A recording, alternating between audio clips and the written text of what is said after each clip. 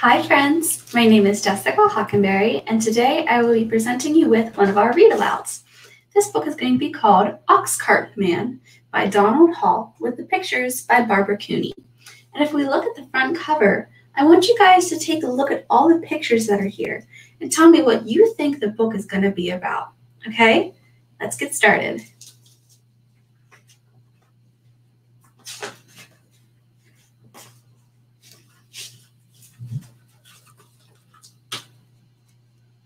In October, he backed his ox into a cart, and he and his family filled it up with everything they made or grew all year long that was left over.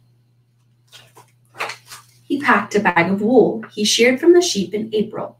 He packed a shawl his wife wove on a loom from yarn spun at the spinning wheel from sheep sheared in April. He packed 5 pairs of mittens his daughter knit from yarn spun at the spinning wheel from sheep sheared in April. There's a word in there that I want you guys to try to remember. Can you remember the word spinning wheel? What do you think that means? Keep it in mind and tell an adult if you have one by you. Let's keep going. He packed candles the family made. He packed linen made from flax they grew. He packed shingles he split himself. He packed birch brooms his son carved with a borrowed kitchen knife. He packed potatoes they dug from their garden, but first he counted out potatoes enough to eat all winter and potatoes for seed next spring. He packed a barrel of apples, honey and honeycombs, turnips and cabbages, a wooden box of maple sugar from the maples they tapped in March, when they boiled and boiled and boiled the sap away. He packed a bag of goose feathers that his children collected from the barnyard geese. And look at our picture. All these things that I'm talking about, they're all in the picture. Here's our apples, here's our geese, here's our cabbages, our turnips, our brooms. We can use the pictures in a book to tell us a lot about the things that we're reading.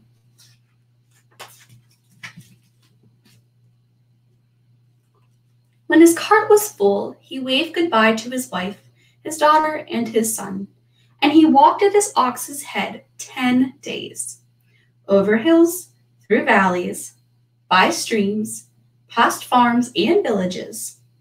Where do you think he could be going? He's walking for an awful long time.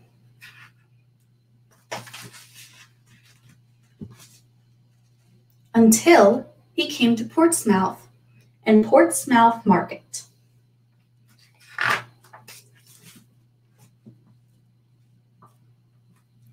He sold a bag of wool. He sold the shawl his wife made. He sold 5 pairs of mittens. He sold candles and shingles. He sold birch brooms. He sold potatoes. He sold apples. He sold honey and honeycombs, turnips and cabbages. He sold maple sugar. He sold a bag of goose feathers. What does the word to sell mean? He's selling a lot of things in this picture, but what does that word mean? Can you tell someone around you?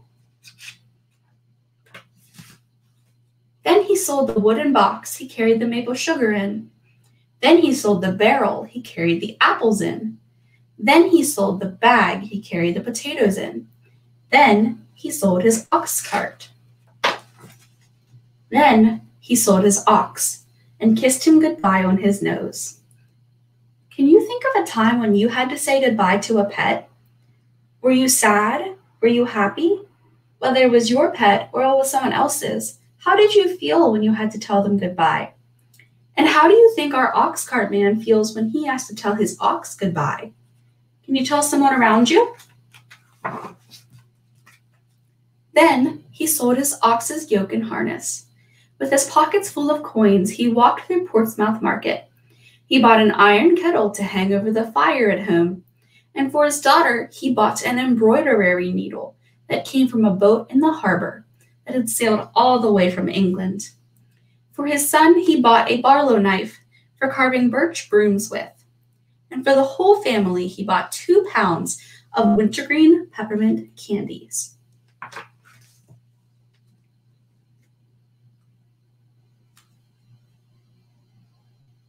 Then he walked home, with the needle and the knife and the wintergreen peppermint candies tucked into the kettle, and a stick over his shoulder, stuck through the kettle's handle, and coins still in his pocket.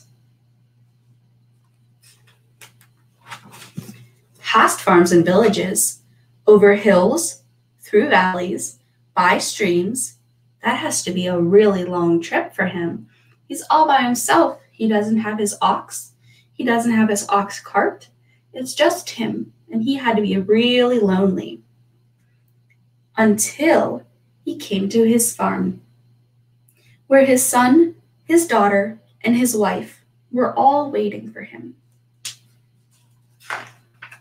And his daughter took her needle and began stitching, and his son took his barlow knife and started whittling, and they cooked dinner in their new kettle, and afterwards everyone ate a wintergreen peppermint candy. And that night the ox cart man sat in front of his fire, stitching new harness for the young ox in the barn. And he carved a new yoke and sawed planks for a new cart, and he split shingles all winter. While his wife made flax into linen all winter, and his daughter embroidered linen all winter, and his son carved Indian brooms from birch all winter, and everybody made candles. There's our word, our spinning wheel. This is it. If we look at our picture, it's this thing right here. This is our spinning wheel. In March, they tapped the sugar maple trees and boiled the sap down.